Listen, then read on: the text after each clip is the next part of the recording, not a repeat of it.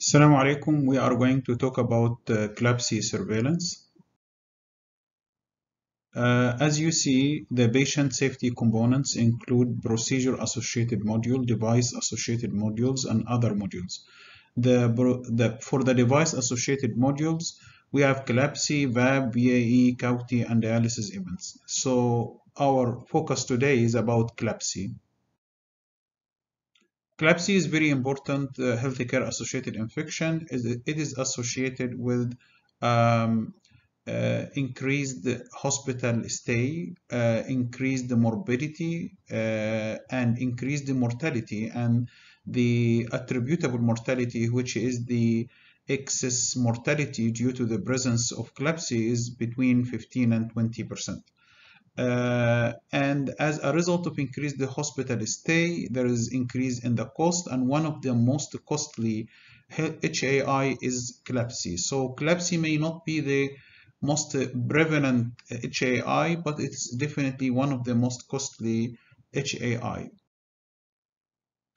As you see, CLABSI represent 11% of the total HAI burden, but as I said before, it is associated with a lot of morbidity, mortality, cost, and length of stay, and it is one of the HAI that preventive measure make a good impact or reduction in the rate in the US. So it is one of the examples that prevention can reduce the burden of CLABSI or BSI. What is the definition of CLABSI? CLABSI means BSI plus catheter, or central line. So the CLABSI is defined as a primary bloodstream infection, lab confirmed, plus the presence of central line. And for the central line, it has to be in place for more than 2 days and present on and still in place on the date of event or the day before. And when we say central line, it includes the central line or umbilical catheter. For the date of event, it is the first element to be used for meeting the criteria. So if the criteria has 2 elements or 3 elements, so the first element will be the date of event. For the central line, it's any intravascular catheter that terminates at or close to the heart. So it terminates near the heart or inside the heart, or it's one or in one of the great vessels, which is used to so the central line is used for infusion, withdrawal of blood, or hemodynamic monitoring. If the catheter is not used for any of these 3, it's not called central line. The following are considered great vessels for the purpose of the definition of central line in CLABSI. These include the big vessels: aorta, pulmonary artery, superior vena cava, inferior vena cava, brachiocephalic, internal jugular, subclavian, external iliac, inferior vena cava, common femoral, and innunates the umbilical artery or vein. And this is a photo that describes the great vessels of the heart. As you see, the subclavian, internal jugular, the most common one used in adults, and also the femoral, which is the most common one used in children. These are the types of central line. As you see, we have temporary, which is a central line is not tunneled, and permanent, and include tunneled catheters or implanted catheters, and umbilical or umbilical catheter, which is the central vascular device inserted through the umbilical artery or vein in neonates. These are more details about the types of central lines. The first one is non-tunneled catheters, travels directly from the skin entry site to the vein and is used for short-term therapy. For the tunneled or permanent catheter, it travels a distance under the skin from the point of insertion before terminating into the heart or its big vessels. The best example for this is Hickman or Brovia catheters, and this helps stabilize them, making them used for long-term therapy. So for longer duration, sometimes month, they can have only one or more lumen, or can have one or more lumen, multi-lumens like 2 lumens, 3 lumen. Other types include implanted ports, and these are ports that are also called tunneled under the skin. So it's covered under the skin, and it's not much used currently. The peripherally inserted central catheter or BEC line is inserted into one of the large peripheral veins, such as the cephalic or basilic vein, and then advance it until the tip rests on the distal superior vena cava or the cavoatrial junction near the heart.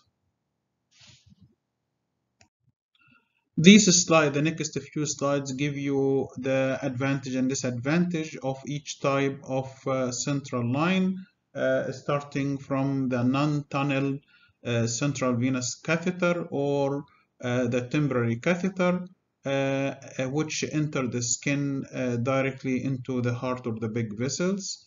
The other type is the tunnel, which travel under the skin before entering the heart or the big vessels. Again, we will not go through the details, but for those who wants to know more about the central line can read the details in these slides. Also, the big line of peripherally inserted central catheter, peripherally inserted central catheter. Again, this is inserted into one of the arm vessels and proceed until rest near the heart.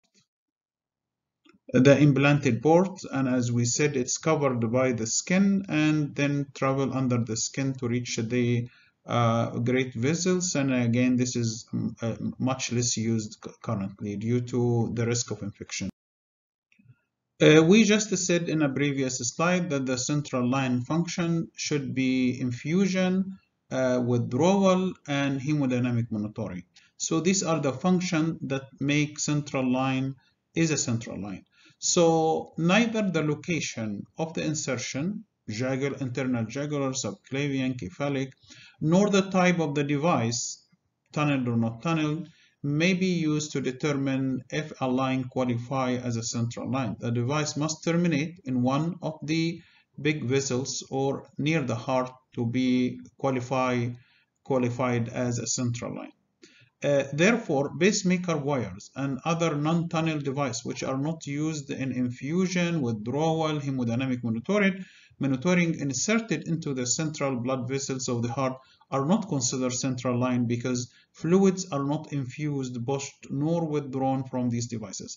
So the mere presence of a device like a wire or a tube, not tunneled, non-lumen tube, not used in infusion and withdrawal or hemodynamic monitoring does not qualify to be a central line. And this is a list of devices that are not considered central line. We will not go through them, but just as enumeration, arterial catheter, arteriovenous fistula, arteriovenous graft, ECMO, HERO, and non-accessed central line, peripheral IV or midline, ventricular assisted device or VAD. These are not central line because again they are not function as central line, as we said, infusion, withdrawal, and hemodynamic monitoring. When counting the central line days, if the patient has more than one central line, he does not have more than one central line day. So the patient who has one central line or more than one central line, it is still one central line day. But in some locations, like specialty care area, we are required to differentiate between temporary and permanent central line. And in this situation, you have to put the central line day under one of the both category, temporary or permanent. And if you have two central line, one is temporary and one is permanent, so you choose the temporary because we always choose the higher risk device. So you don't count it twice, you count it once, and you choose the one type that are more risky. If an infant has both umbilical catheter and an umbilical catheter, count it as umbilical catheter again. One counting, no double counting, and usually and always use the more risky device. For the surveillance methodology for CLABSI, it is an active surveillance patient-based prospective, priority-directed or targeted, and finally yield risk-adjusted incidence rate. Just a note about what is the meaning of each word of this.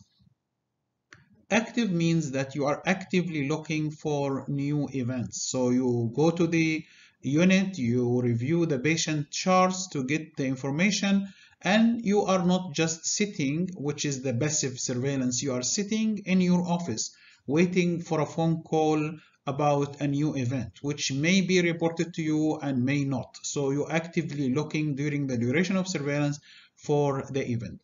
Patient-based means it's not only lab-based, because the earlier surveillance was looking only for positive blood culture and consider any positive blood culture as central line associated bloodstream infection. And this is wrong, because you will see in the definition that just the presence of positive blood culture may not be enough to diagnose CLABSI. That's why we need more information about the patient's symptoms and other criteria that help us determine if this is CLABSI or not.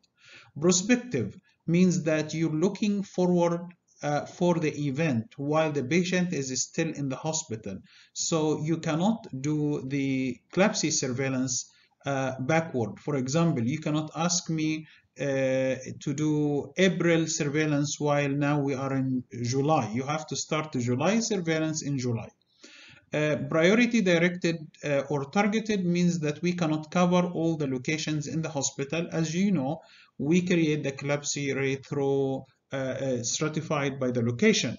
And so we have to have risk assessment plan before the beginning of the year to determine which areas and how long duration we are going to do the surveillance. This is called priority directed. Priority means the more risk assessment points that they get, then this is the more have a more priority than other location. We cannot cover all the locations, so we cover only the high risk location or the ones that we are more interested in doing based on the risk assessment points. The final thing is yield risk adjusted incidence rates. So it's not crude rates. Crude rates, it's the number of events over the number of patients, something like that.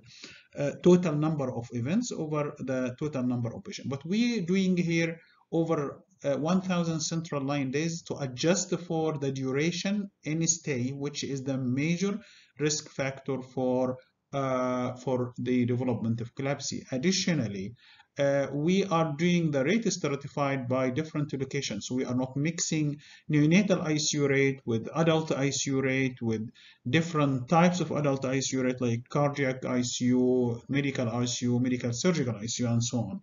So this stratification plus the adjustment to the central line days is called yield risk adjusted incidence rate. So when we compare apple with apple, orange with orange, not a mixed fruit comparison. For the surveillance location in CLABSI, we can do surveillance of CLABSI in any location that is inpatient, including ICUs, adult ICUs, neonatal ICUs, a specialty care area, and with the specialty care area, we usually focus on hematology, oncology units, long-term care units, dialysis units, and solid organ transplant units. Other inpatient location means the ward, so different types of wards. So we are doing surveillance literally in every location of inpatient in the hospital. The only location that we cannot do CLABSI is locations where the patient is not residing overnight, including the ER and the outpatient clinic. Remember that dialysis patient can be included in CLABSI surveillance as long as the patient is in patient admission. So if the patient is admitted to the hospital, dialysis patient can be included in the CLABSI surveillance because we are looking only for inpatient locations. The location of attribution, if the patient is admitted to one inpatient location and develop CLABSI, of course you will attribute this CLABSI to the patient location where he or she resides during the diagnosis of CLABSI. However, all outpatient location, including the ER, OR outpatient locations, recovery rooms, post-anesthesia care unit, and so on, we cannot attribute CLABSI to outpatient locations because it's inpatient surveillance and no denominator, which is central line days collected from outside outpatient clinic or outpatient locations. There is an exception for the location of attribution where you should attribute the CLABSI to the location where the patient resides during the diagnosis of CLABSI, which is the transfer rule. So what is the transfer rule? The transfer rule is when the patient is moved from one inpatient location to another inpatient location or from outside hospital to one of the inpatient locations. We attribute the CLABSI to the original location if the CLABSI was diagnosed or the date of event is in the day of transfer or the day after. However, from the third day of transfer, considering the day of transfer is day 1, you should attribute the infection to the new location. And here is an example where the patient was with a central line in place is transferred from a medical ward to temporary care to coronary care unit CCU. After 4 days in the CCU with the central line still in place, the CLABSI event was met. So this is attributed to the new location, which is CCU, because it has 4 days passed in considering the day of transfer is day 1. However, if we change this date of event to be on the first day, which is the day of transfer, in this case you attribute the CLABSI event to the first location or transferring location, which is the medical ward. It's very clear that if the date of event is on the day of transfer or the day after, it is attributed to the first location. Otherwise, it's attributed to the new location. What is the CLABSI criteria, diagnostic criteria, which means when can we diagnose CLABSI? We have 3 criteria to diagnose CLABSI. The first one is called LCBI-1.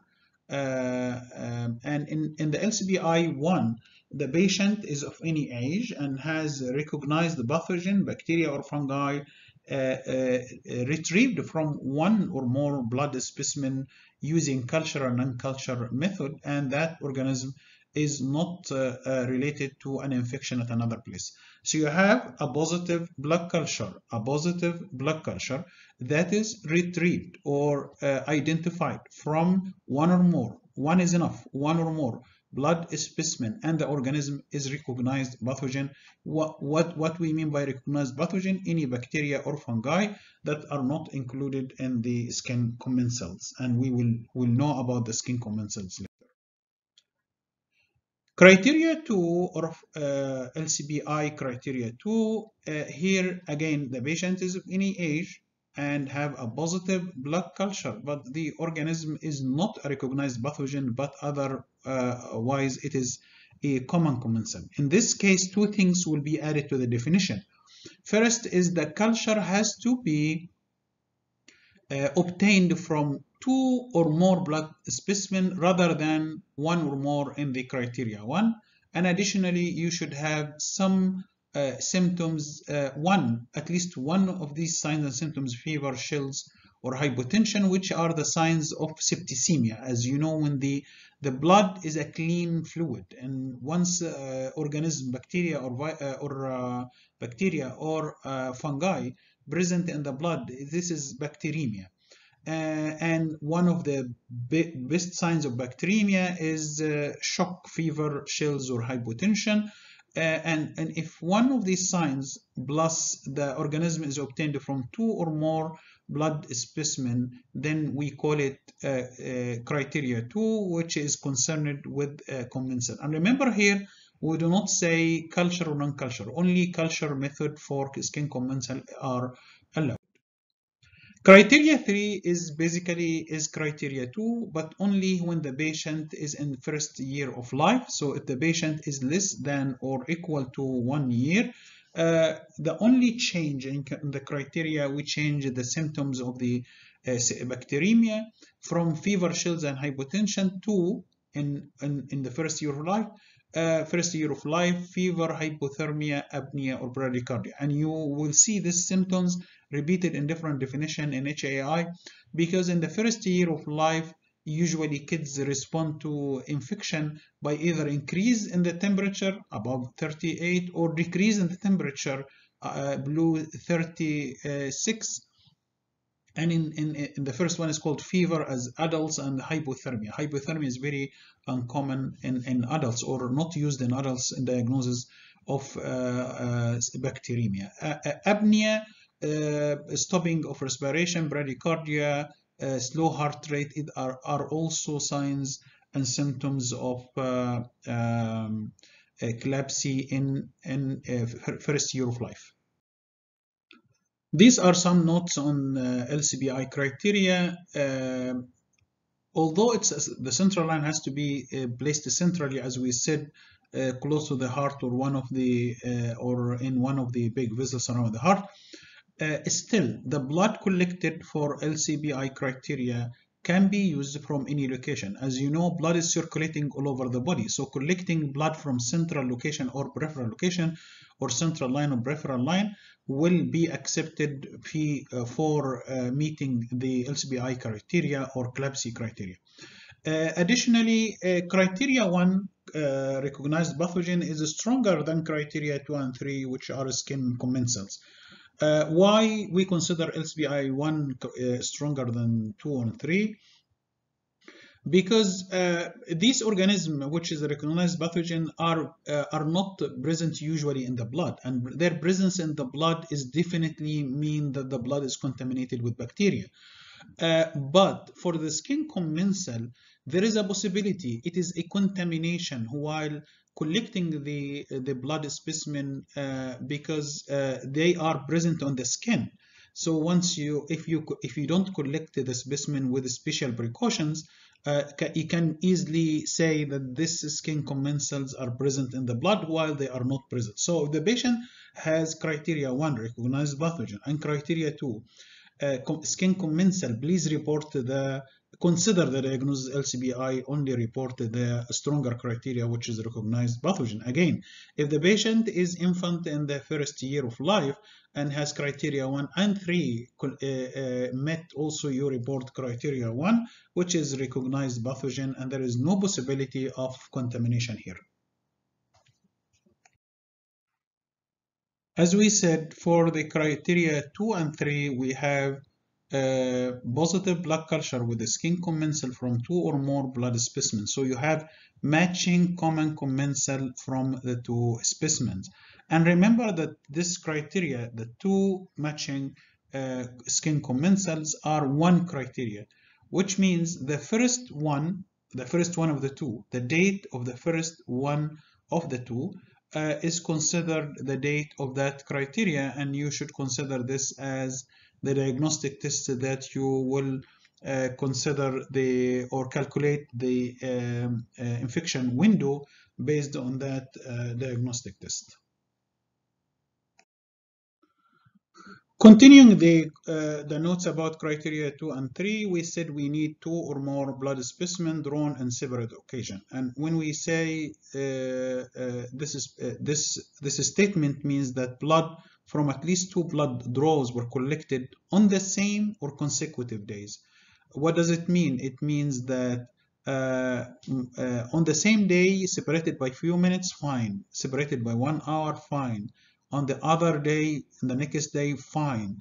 But with one intervening day, like Monday and Wednesday, we are not okay with this.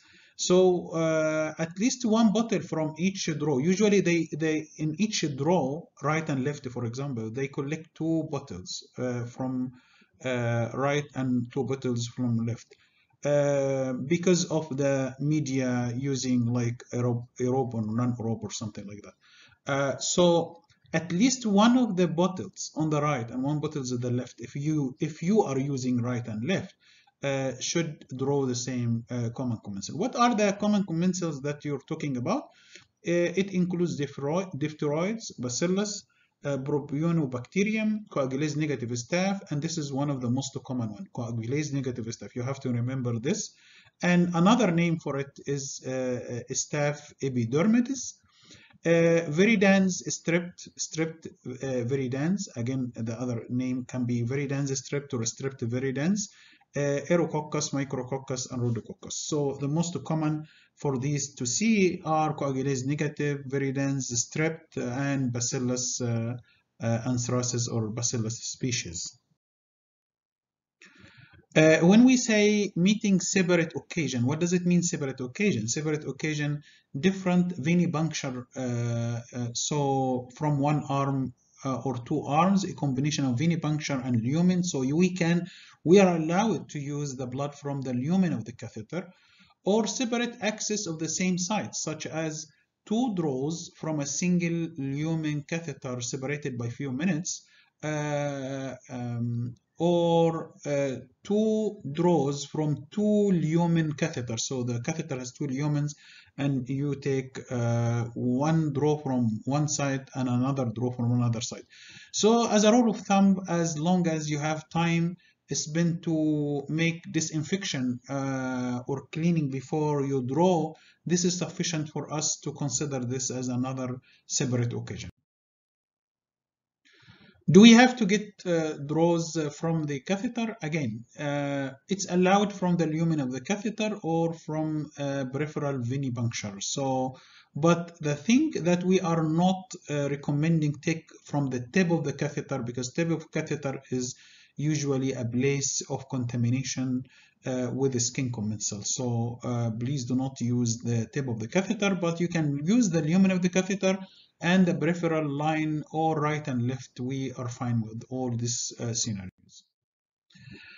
When we say same common commensal or matching common commensal, we mean the name match. We don't mean the resistance, for example, because a lot of people say we have 2 organisms, one is resistant and another is not resistant. Are they still the same? Basically, when we determine the sameness or the matching of the organism, we're not looking for the resistance pattern, or we only look for the name of the genus and species. The first name is called genus and the second name is called the species or subcategory. So if both genus and species are mentioned in the 2 sites, we have to have the same genus and species. If one mentioned to the genus and the other mentioned to the genus and the species, it is fine for us, as long as the 2 match have the same genus. So this is like an exercise to look for the sameness of the or the matching of the organism. Bacillus species, Bacillus cereus, they are the same because Bacillus is the genus, cereus is the species. One is mentioned to the genus and the other mentioned to the species. So as long as the genus are the same, so they are the same. It can be used to criteria 2 and 3. Again, coagulase negative staph and staph epidermidis. As we said before, staph epidermidis is another name for coagulase negative staph. So basically, these are exactly the same coagulase negative staph and can be used for criteria 2 and 3. Coagulase negative staph and staph aureus, here they're making a trick for you.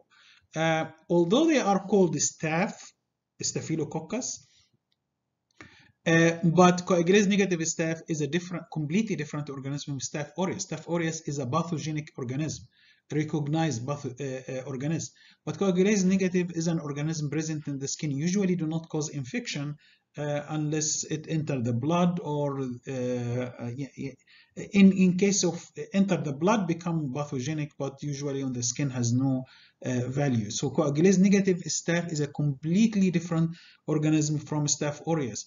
And if you have both Staph aureus and coagulase negative, you use criteria 1 because the Staph is a recognized pathogen. Acinetobacter species and Acinetobacter baumannii, yes, they are matching organism, but both of them are pathogenic, so cannot be used to criteria 2 and 3 and used only in criteria 1.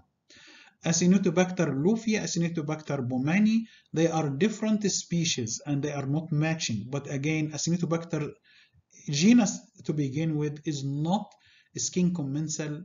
It is a pathogenic recognized pathogen, and so it is used only in criteria 1.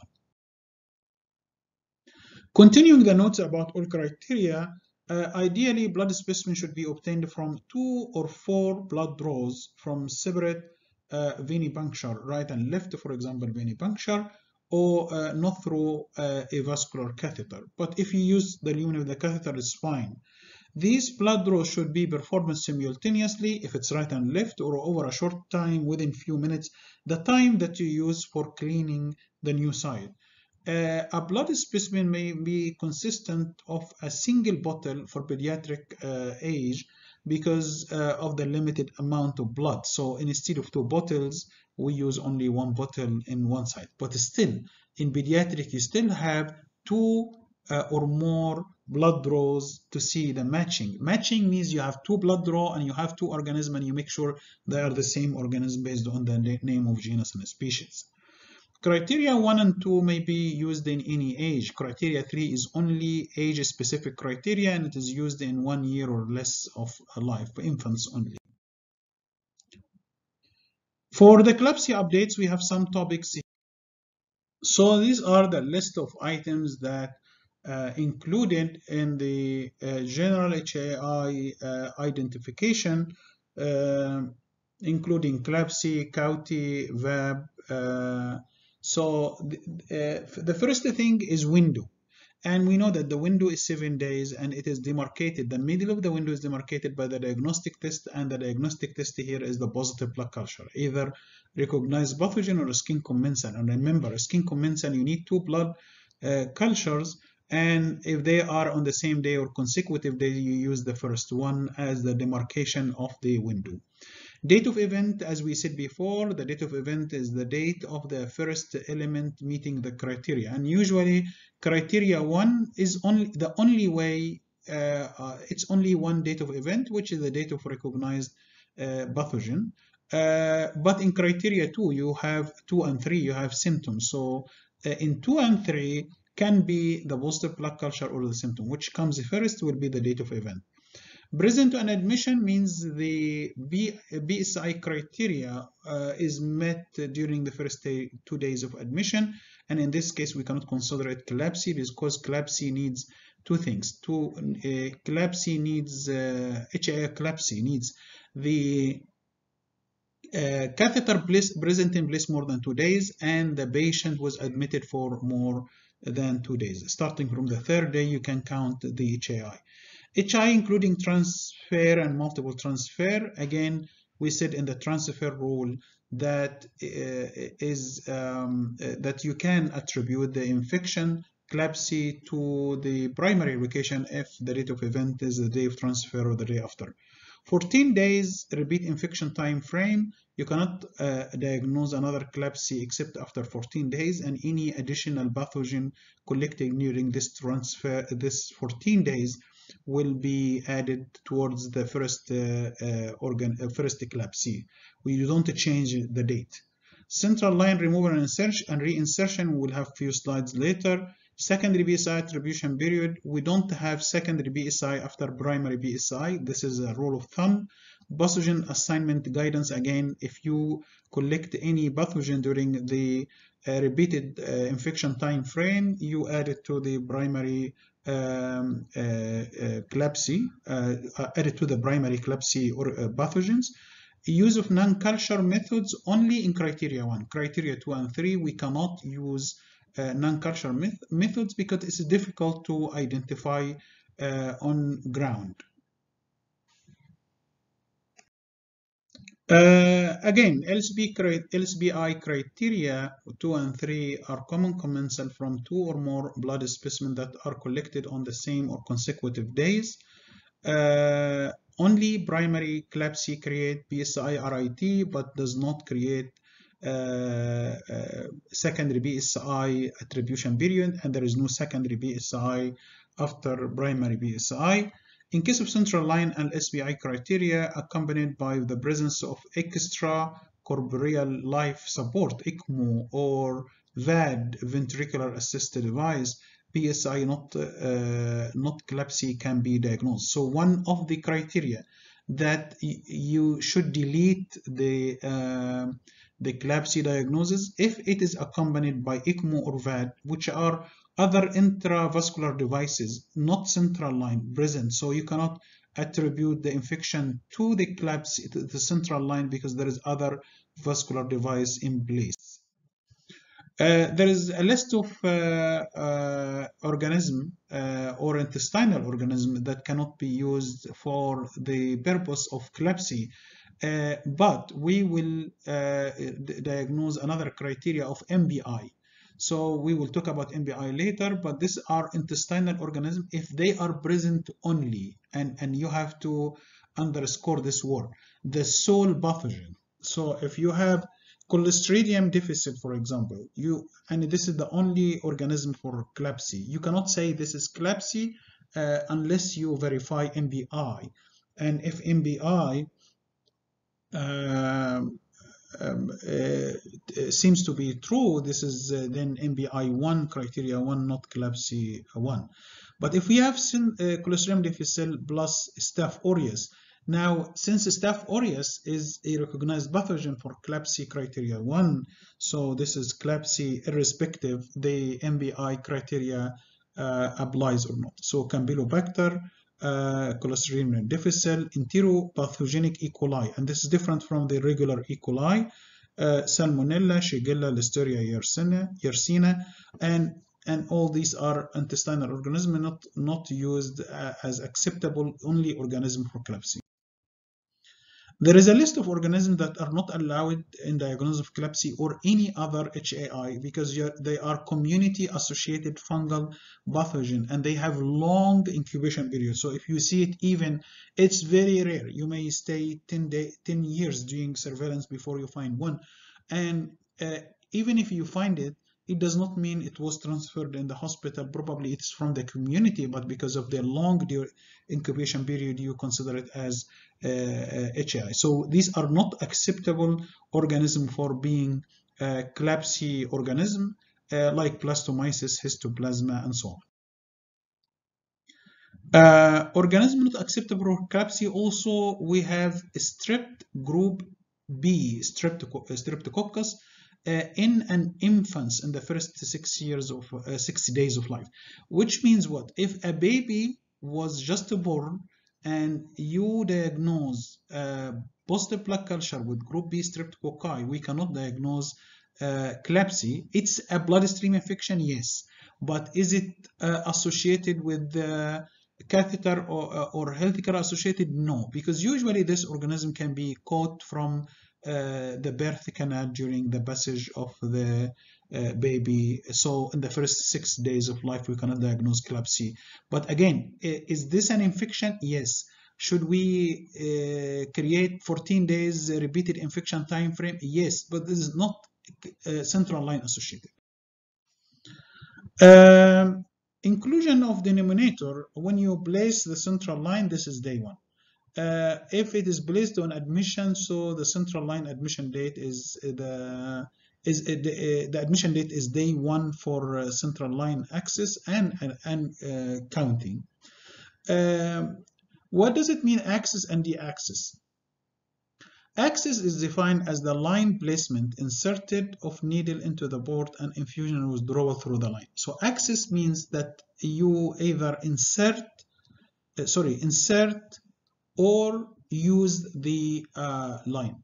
What if the patient come to the hospital with the line already inserted? Do we consider this access? No, because now it is inserted outside, so until you use it for its function, infusion, withdrawal, or hemodynamic monitoring, then you cannot say it's accessed. And if it's not accessed, this means that you don't count it at the central line days. If the patient is transferred to the hospital with the central line, the day one central line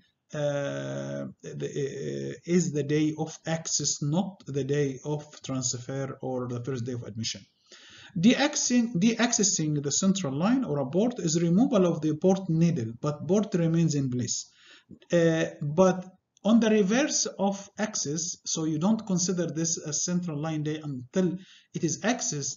Once it is accessed in the hospital, it is accessed throughout the admission. So if the patient is deaccessed, does not result in the patient removal from the CLABSI surveillance, nor the central line days counting. So once the patient used the central line during admission, you cannot remove from the central line surveillance even if the line is deaccessed. So there is a difference between access and deaccess. Access, you don't count unless it's access. Deaccess, even if it's deaccess, you still count because you cannot remove the patient that used the central line in the hospital from the surveillance or from the central line days once it is accessed during this admission. And this is a graph to show the deaccess process.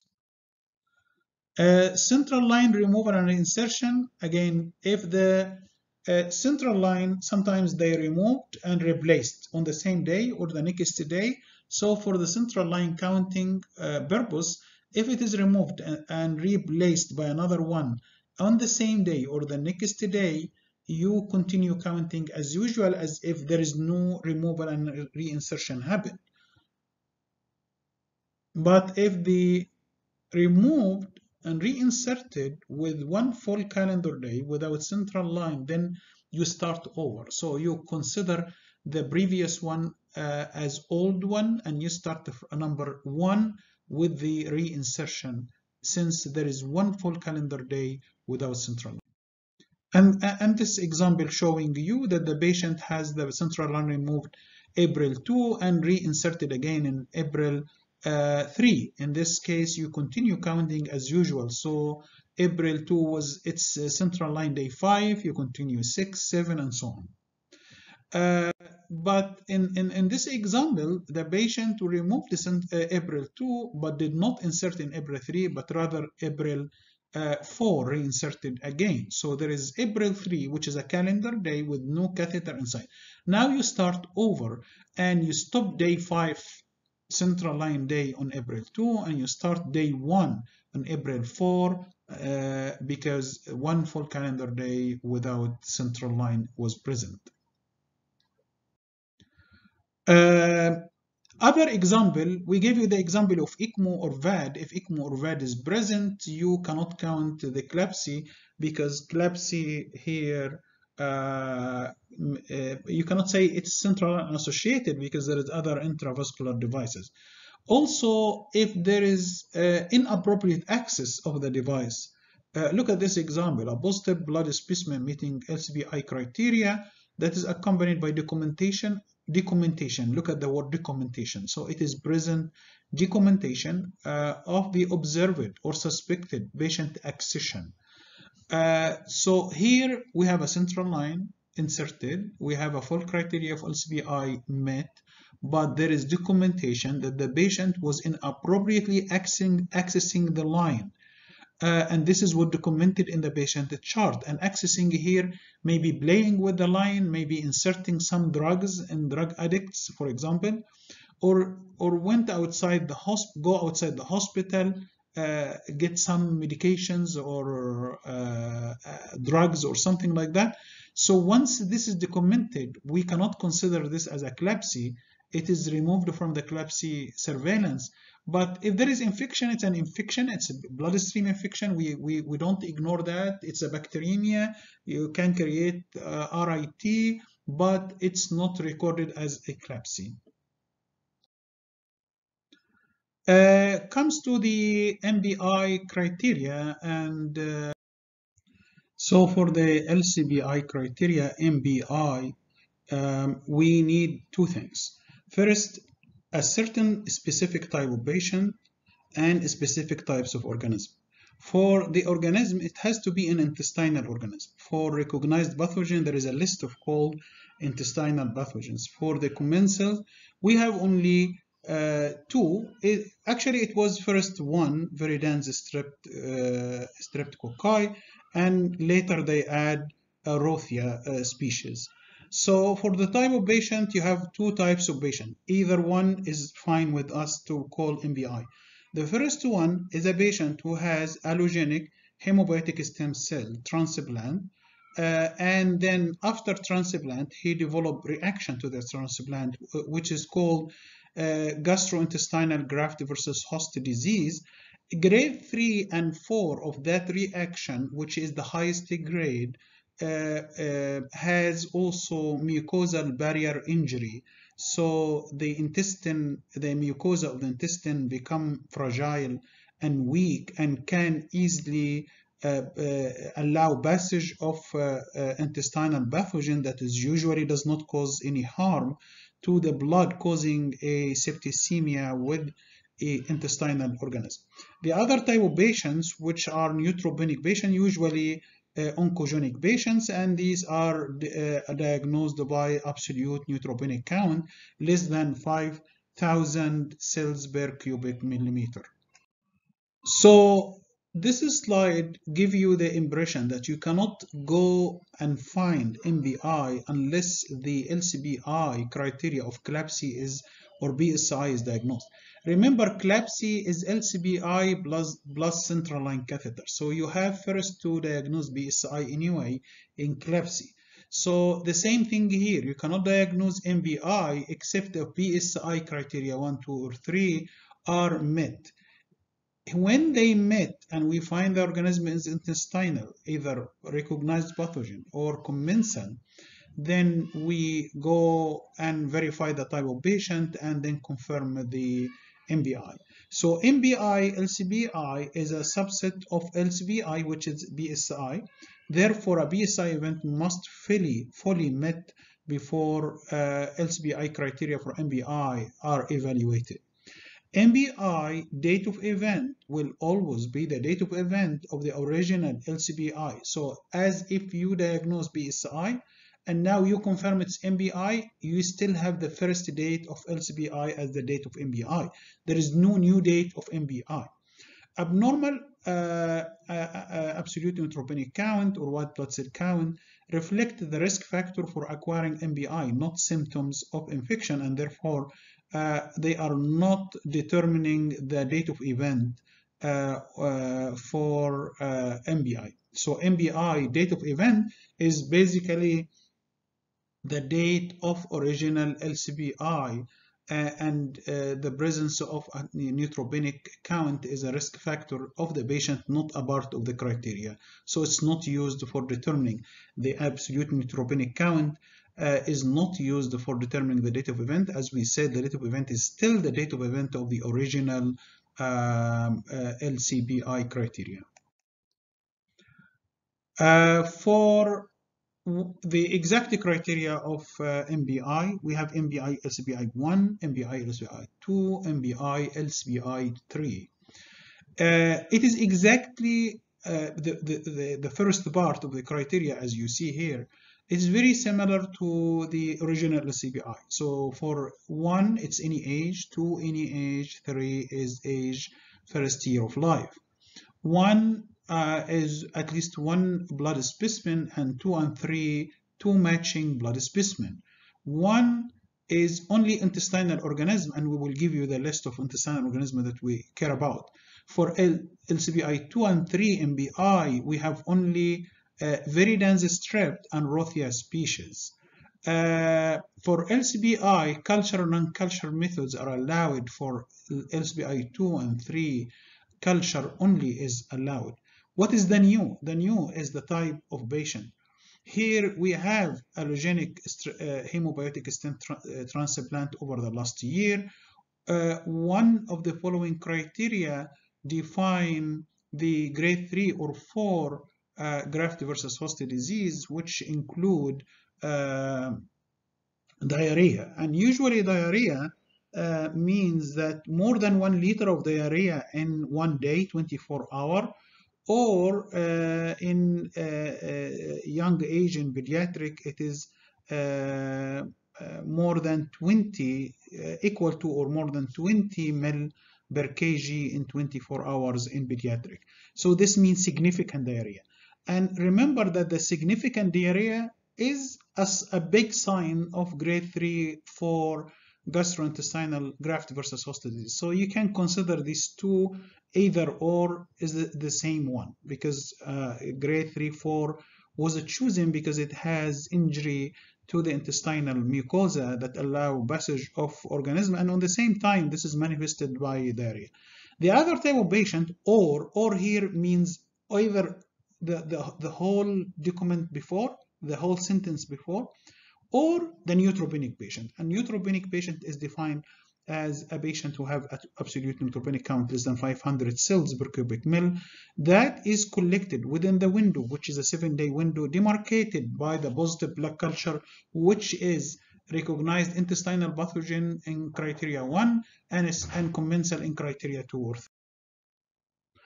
This is the list of intestinal organisms. As you see, bacteroids, Candida, Clostridium, Enterococci, Fusobacterium, Bactostreptococcus, Brovitella, Veillonella.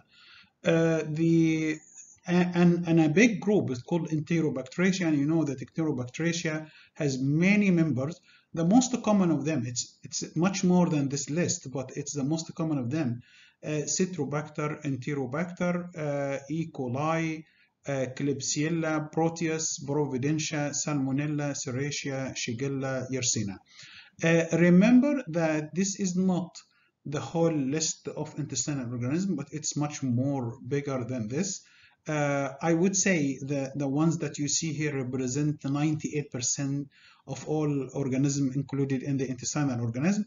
The other ones are very rare, but just in case if you have any organism and you are not sure this is intestinal organism or not, you have to go to the NHSN website. They have Excel file contain all the organism, all the exact name of various names of the organism that's called intestinal organism or under the group of Enterobacteria, which is a big group. So this slide showed the MBI LCBI criteria for neutropenia in 3 examples: patient A, patient B, and patient C. And the window is determined by the positive blood culture. And as you see, the MBI LCBI, the absolute neutropenic count shouldn't be used to determine the window. The window is still determined by the positive blood culture as BSI. The following slides show you the different patients. As you see, each row represents a patient. You have patient A, B, and C. For the patient A, he met the criteria 1 for LCBI because it has a Candida species in the blood, and this is a recognized pathogen. And also, he has 2 days of lower than 500 absolute neutropenic count within the window, so it meets the criteria of neutropenia and LCBI criteria 1. So this is considered MBI LCBI criteria 1. For patient B, you have here a positive blood culture with the streptoviridans 2 specimens, plus you have neutropenia blue 500 in 5 days, 2 days before and 3 days after, so it's meeting the MBI LCBI criteria 2, subcriterion 2. For the third patient, he has criteria 1 because he has positive blood culture for Candida species, and he has 2 days of 230 and 400 of lower than 500 absolute neutropenic count. After the date of event, it's fine as long as it is within the window, which is 7 days, demarcated by the blood culture, positive blood culture of Candida in the middle, and 3 days after, 3 days before. And remember that the date of event is still the same, the date of a positive blood culture with Candida, not the first or the second day for having the neutropenic count. This slide showed some notes about the MBI LCBI. When you read the word no other organism isolated in case of MBI, make sure there is no organism that meet the criteria for CLABSI, like Staph aureus for criteria 1 and coagulase negative for criteria 2 and 3. If you have this organism, it is called other organism. Other organism means CLABSI organism. And if you have this organism, it's not MBI anymore. And that's why if you detect one of these organisms, meaning the organism for CLABSI, during the RIT of MBI, then you have to change MBI to CLABSI because we cannot have MBI and CLABSI on the same patient. And similar to CLABSI, if you have MBI 1 and 2, you need to report 1 because 1 is the higher.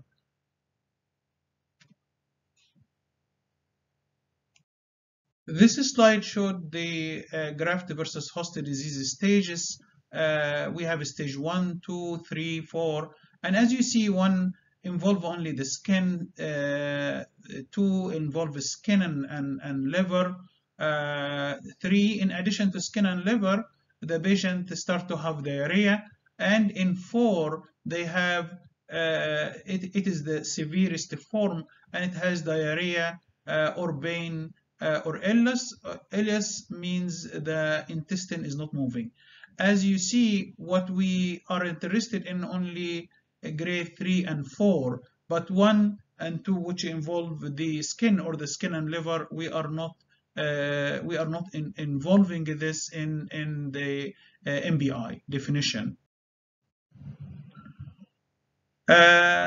For CLABSI updates, we have to talk about secondary BSI. Secondary BSI is not primary BSI and is not reported in a separate form. We have 2 scenarios for diagnosing secondary BSI. The first scenario, you have a primary infection and blood specimen must contain at least 1 matching organism of the site-specific specimen. The site-specific specimen is collected during the infection window of that site. That site could be the bladder in urinary tract infection, could be the lung in Neum 1, 2, or 3, and so on. And Neum 2 or 3, sorry. Because Neum 1 does not have respiratory specimen collected, and on the same time you have a matching blood specimen collected during the secondary BSI attribution period, which is overlap of both the window and RIT repeated infection time frame. And the organism identified from the site specific is collected during the window. The organism identified from the blood is collected during the BSI attribution period, and both are matching. In this case, this is the classic scenario for having secondary BSI. The second scenario is not the classic one. Here you have blood specimen collecting during the window. In the first scenario, blood specimen collected not only the window, but in the BSI attribution period to the primary infection, where the primary infection site-specific specimen were collected during the window. Here, in the second scenario, both the site-specific, the blood specimen is collected during the window. And the blood specimen itself, the positive blood culture, is used toward the definition and is collected during the window. So the blood specimen is an element of the site-specific criteria, which means the positive blood culture is part of the criteria and is collected during the window because it's part of the criteria. And in this case, you may have only positive blood culture without a matching primary site culture, and you still call it CLABSI, secondary BSI. This is scenario 1 for secondary BSI examples. And as you see, the most common example is SSI. You have SSI any level, superficial, deep, or organ. You have positive wound for certain organism, and you have matching positive blood during the BSI attribution period. For symptomatic UTI, another example of scenario 1 secondary BSI is positive urine sample during the window and matching positive blood during the BSI attribution period for UTI. NEOM 2, 3, or possible VAB in VAE module, you have positive respiratory specimen during the window and matching positive blood BSI during the BSI attribution period. And in the 3 example, as you see, you have positive primary during the window. SSI, there is no window, but positive primary during the window and a matching positive blood during the BSI attribution period. This example to explain to you why the secondary BSI attribution period can be between 14 and 17 days. On the left box, you have here, consider that the primary site of infection is pneumonia. You have the chest X-ray done on the day hospital 6, and also the symptoms start on day 6. So here, day 6, which is the X-ray, will determine the window, middle of the window, 3 days before, which is the yellow color, and 3 days after the yellow color, and the 7 days is the window for the pneumonia. Now, since the BSI attribution period is the overlap of the yellow color, either violet color, the violet color here represented the 14 days, starting with the date of event up to 14 days, which you cannot diagnose another pneumonia during that time. If you combine the yellow color with the violet color, is the blue color. So the blue color starts from the hospital day number 3 up to the hospital day of 19, so it is complete 17 days. During that time, if you get a positive blood culture with the same organism as pneumonia, you can call this as secondary BSI. On the right side, another box, consider it also the pneumonia type 2, for example. You have the X-ray done on the day 6 as before, and it demarcates the 7-day window. However, the symptoms start before the X-ray. Fever and cough, for example, start before the X-ray, and it starts on the day hospital 3 or hospitalization day number 3. So the date of event which comes first, we take it as a date of event. The date of event now is the first date of the window. And as you see here, that since the RIT, which is the 14 days starting from the date of event, is exactly similar at the BSI attribution period because the yellow color is completely overlapping with the violet color. So you can have the BSI attribution period 14 days, 15 days, 16 days, 17 days, but not less than 14 days and not more than 17 days. During that time, if you have a matching positive blood culture, you should call it secondary BSI and not primary BSI.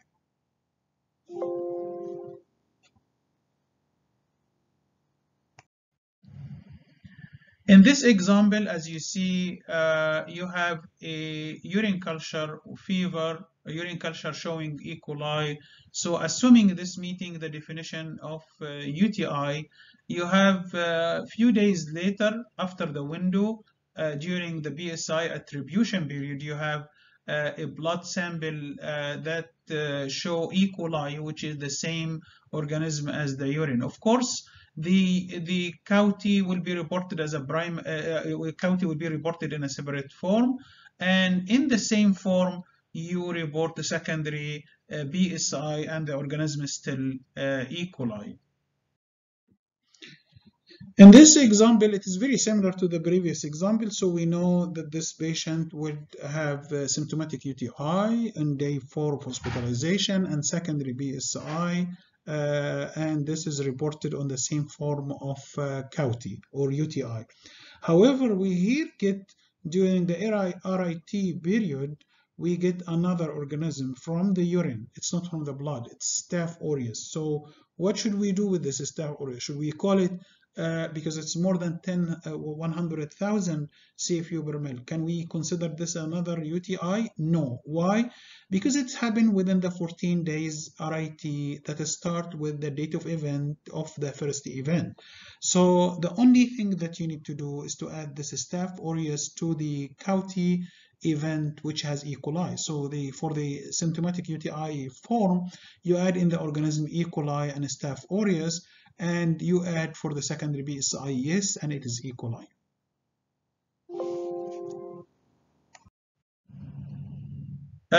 In the scenario 2 for secondary BSI, you have the following criteria.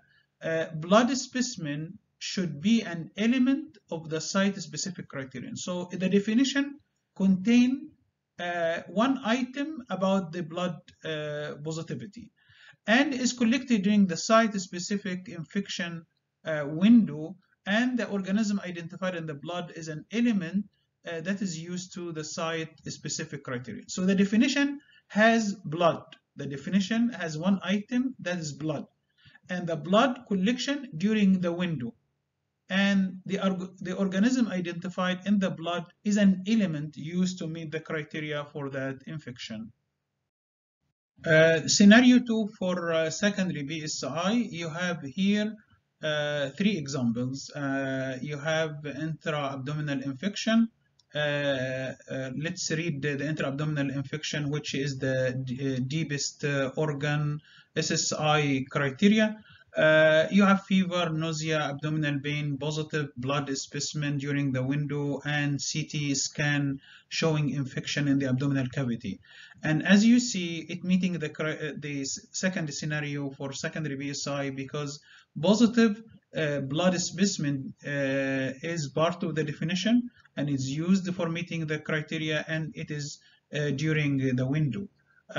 For NUM 2 and 3, either with one criteria during the window or 2 criteria during the window. For example, here in the 1 criteria, you have signs of pneumonia, infiltrate on chest X-ray, fever, new onset of cough, and organism identified from the blood. So since blood is used, part of the definition is used to order the criteria collected during the window, so it is meeting the scenario 2 for secondary BSI.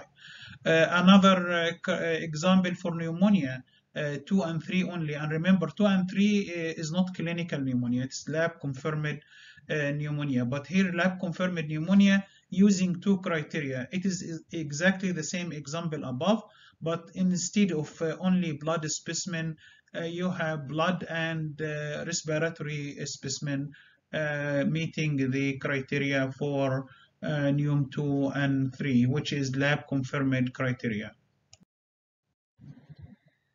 This is the CLABSI analysis. Like quick note about the CLABSI analysis. For the rate, we divide CLABSI events by central line days times this in 1,000. So the output will be, for example, 2 CLABSI per 1,000 central line days. The same thing in MBI, just remove CLABSI events and put MBI events. And remember, you cannot have MBI and CLABSI on the same patient. You do stratification for this. We calculate this rate for different units. For weight groups of neonates, you have 5 weight groups. For different different types of catheter, like temporary or permanent catheter in a specialty care area or special care area like oncology, transplant, and so on. CLABSI SIR, here we have observed CLABSI events over expected CLABSI events. The observed CLABSI events is the number of events detected during the surveillance. Expected is calculated from standardized population reports like NHSN reports or Ministry of Health reports. And when you calculate the expected or predicted number of CLABSI, you should times the number of central line days with the rate in NHSN or Ministry of Health or any other standard population. And we do not do this SIR for CLABSI or for any other SIR unless the number of expected events is at least one or more. Because there is small units with only few bits. When you calculate the expected number, it becomes 0.5, for example. So we cannot calculate the SIR unless the expected number is one or more. Here we have MBI, LCBI, SIR. It is the same as CLABSI SIR. So the observed MBI over expected MBI, and we calculate the expected MBI in the same way, central line days times the MBI rate in the standard population. The central line utilization is calculated by dividing the central line days over the patient days, and it is stratified at the CLABSI rate. And the central line utilization represent how much days out of the patient days the patient stay in the unit have central line inserted. So what is the percentage of insertion central line out of all the patient days spent in the unit? Central line standardized utilization ratio, it is calculated by dividing observed central line days over expected central line days, and through this you can compare the utilization ratio in your unit compared to the benchmark, and again the interpretation the same. One means similar, above one means you are higher, lower than one you are lower. Thanks for listening to this surveillance lecture. CLABSI surveillance is one of the most important surveillance lectures.